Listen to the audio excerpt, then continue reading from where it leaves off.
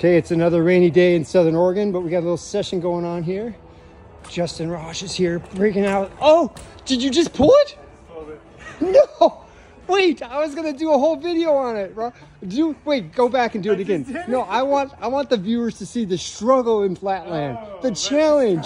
You made it look too easy. So just a little backstory. Reenactment. Here's what happened. So we were just talking about bringing old school tricks back. Because like for me, it's not so much about progressing and learning new tricks. I mean, that's fun and all, but it's few and far between. But I'm trying to bring some old tricks back. And a backwards walk around, people have been asking for it. And I'm like, I got to do that. So then Justin comes out here. He's like, okay, I'm going to do it. Third try, I think, right? Third try. Third try. First time, he's like, oh, no, that's so sketchy. Second time, he landed on the peg. He does it a little different than I do because he goes right to the rear peg. And then the third time, I'm like, here, I got to film that, thinking we're going to have like maybe a 10-minute video of Justin, trying it and slamming and going over, because that's what Flatland's all about. No, it's not. You can like put yourself out there, go for it, and do it. Okay, so we're gonna put you on the spot now. Okay, I'm gonna try it again. All right, no, not try it again. No, Do it. You never say try it. You're gonna do it again, man. That was awesome. So here we go, backwards walk around. He's bringing it back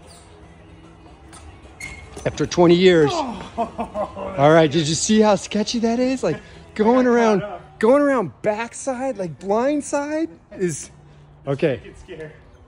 Well, we got one on film, so you know you're good. I got hung up. But I'm not editing any of this out. You got to just do it. Oh!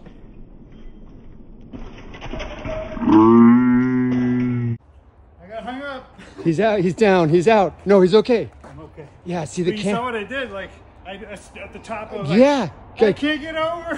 What not to do. Okay, good. I'm glad. See, he's just a professional. He's just giving us all the pointers of what not to do. Okay. What I remember about it is you get to a certain point, and if you do it at the right angle, you can swish it right underneath you.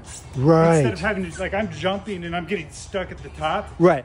If you get a little swing Yeah, to it, that it goes same right little feeling where you're like yeah. smoothie it through kind of, right? Okay. Right.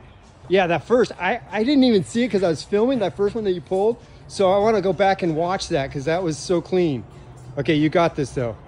You know you've got this. Done it all day.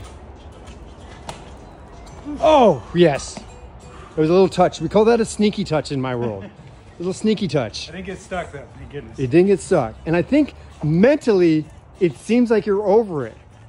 Well, I'm scared. Yeah, okay. I'm legally scared. Well, you're covering it well because it looks pretty confident, I would say. There. Yes!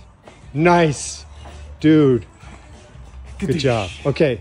So this is the kind of stuff that happens at Norrie's Bike Academy Arena. On a rainy day, we're going to hit up this spot and we're going to ride and we're going to practice. I guess I'm up next. I don't know what trick I'm going to do. Not that. I'm not ready for that yet. But I think in decade, because I haven't done decades in forever. Big one. So yeah, keep your comments coming. Appreciate all the support. And we'll see you on the next one.